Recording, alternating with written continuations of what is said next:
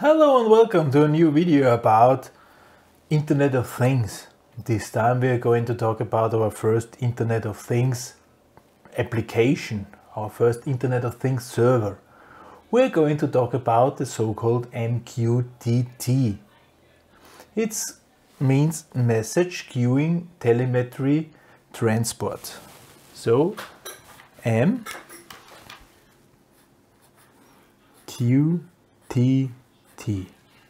Message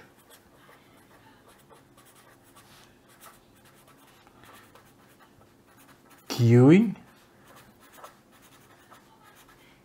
Telemetry Transport. Okay, telemetry, measurement, remote measurement, transportation. Yeah. MQTT. What is this? MQTT, there is a MQTT server somewhere. This MQTT server is called broker. MQTT broker. Why broker? Because it's trading. It's trading with information. And there are the MQTT clients. There is not any specification. What are the clients? This can be embedded system, this can be sensors, this can be normal computers, this can be mobile handheld devices, mobile phones, something like this. So these are the clients.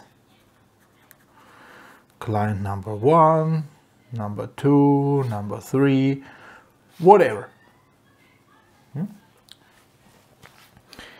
Each client may public a so-called topic. Okay, so there's a topic which might be transferred to the MQTT client. Topic.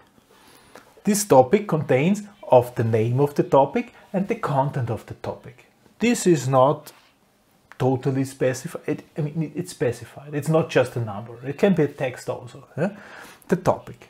The topic name consists, it looks like a little bit like, a directory. So there can be, for instance,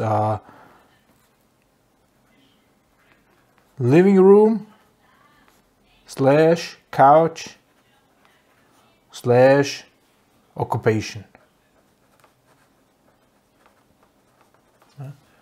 Occupation 0, sit down, occupation, the topic changes to the value 1. So another one sitting down, 2. Another one sitting down, too much. A little bit more serious, maybe, I don't know, hydraulics, accumulator, pressure. And there might be another topic, hydraulic, accumulator, temperature.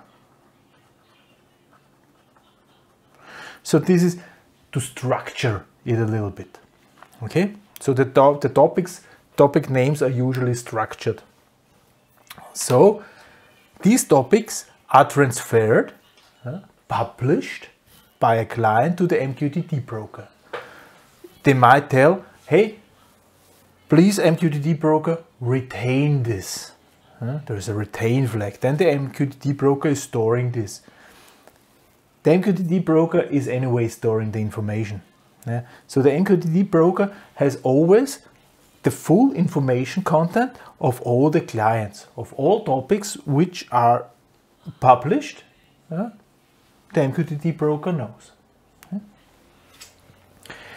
Another, so this is called topic publish.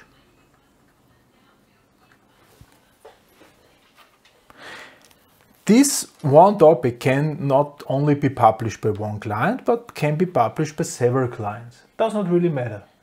It's not bound to one client. This is the topic. If a client is allowed to publish, it can publish this topic. All of them. And then there is the possibility of subscribe. Then in this direction.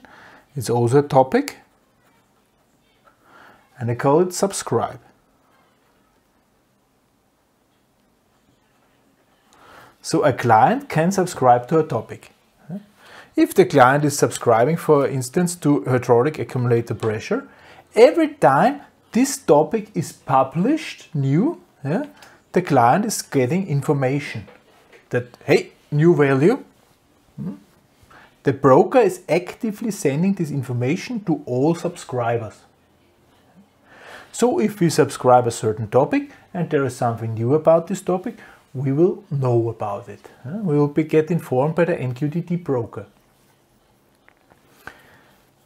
And now it makes sense that a lot of clients might publish one topic, because if the topic means turn on something and I have several control stations, then I can turn on this something from all the several control stations, and one is subscribing this command turn on, and this will get the command turn on, regardless of from what other station it is coming.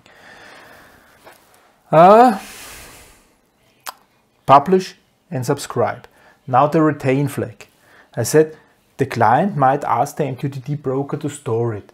If the retain flag was set during publish, and a new subscriber is interested in exactly this topic, it will immediately get the information. That's the difference.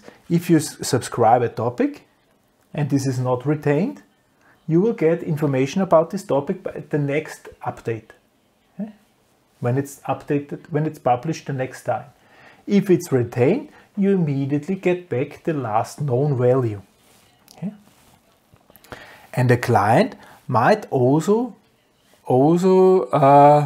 publish a topic which shall be sent if it's no longer there. So rest in peace message or something, a last will, it's called last will. If a client is dying and the MQTT broker does not have information about it, it may send last will to any subscriber.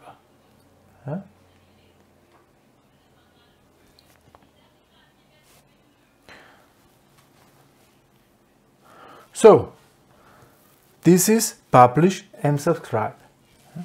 And now what makes this MQTT really strong is that it can cope with really bad network situations.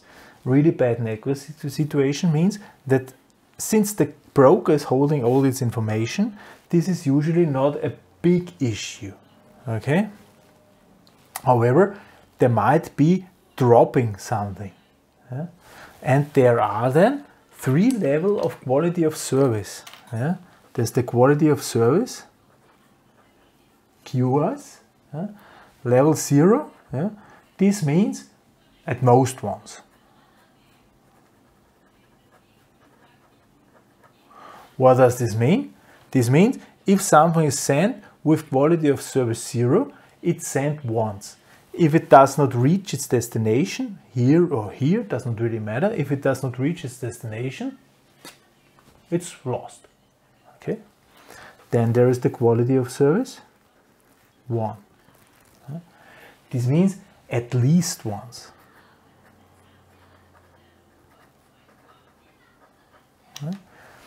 A topic is sent as long as the communication partner got an acknowledge.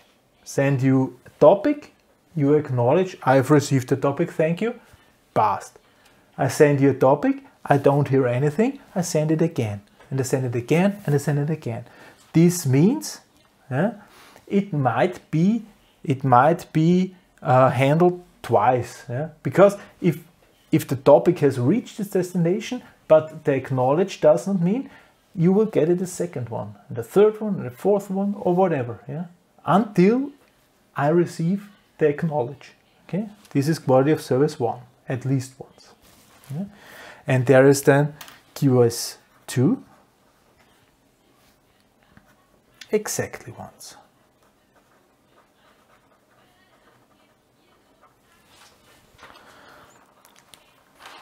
This means I send it, you receive it exactly once. This is taken care by the protocol. However, this has the most overhead. This is using quite a lot of network. This is using at least network resources.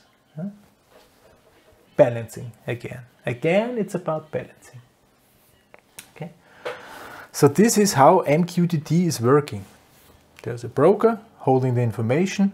There are topics which are structured.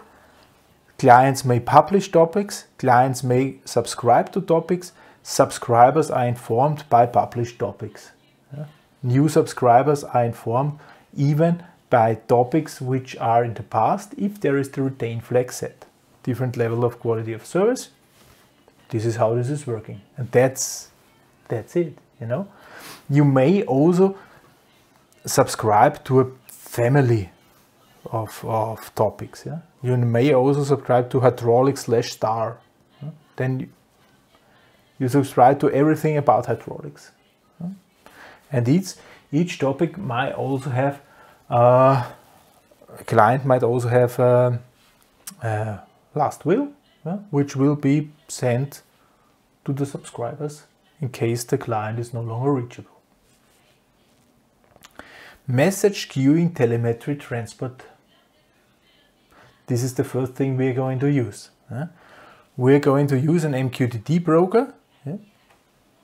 We are going to use Mosquito on a Raspberry Pi. How this is set up, there's a video about this. And we will use our device here to communicate with the broker.